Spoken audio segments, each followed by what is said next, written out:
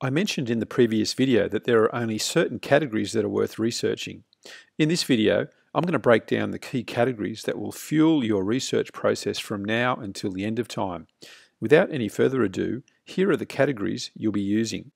So we have the electronics, accessories and supplies category, patio, lawn and garden category, industrial and scientific category, musical instruments category, office products category, sports and outdoors, computers and accessories, tools and home improvement, and camera and photo category. When you are starting out, I recommend that you only spend your time on these categories. Now, when you're a bit more established and have got some traction behind your business, it's possible to begin researching in these next categories.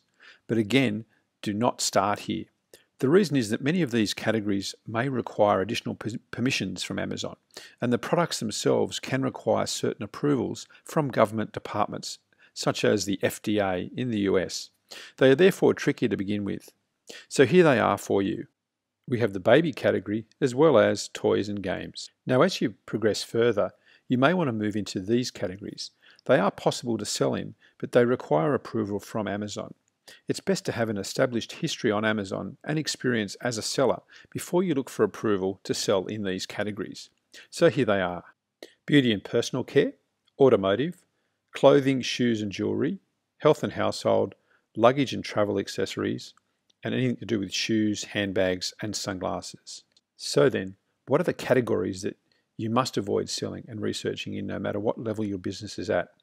Many of these are pretty self-explanatory, so I won't spend time talking about why we avoid them. Instead, I'll simply list them for you so you know which ones are a no-go.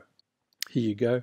Here they are all listed, and below this video you should see something that you can download that actually lists all of the categories to avoid